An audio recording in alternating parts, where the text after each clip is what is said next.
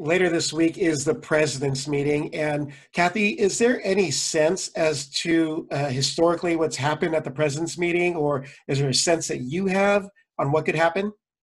Well, generally, the presidents do not reverse the council. Okay. But our position, even going into it last week, about halfway through the week, there were some who were discouraged and just said, oh man, we had the group of 5, then the other 22 that weren't autonomous 5 conferences joined them. We don't have any chance. We were down 0-2. We said we're going to fight all the way to the end, and we did win. So we're now at 2-2.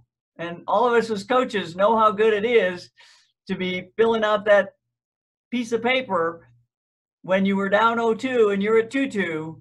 But we also know that that comeback does you no good if you drop that 5th set. And so we need to see this thing through this next week, continue to sign the petition that's SaveCollegeSports.com. Sign the petition and continue with social media, hashtag Save Our Sports, to let all of the presidents and the people around them know that Olympic sports are very important to the people in this country.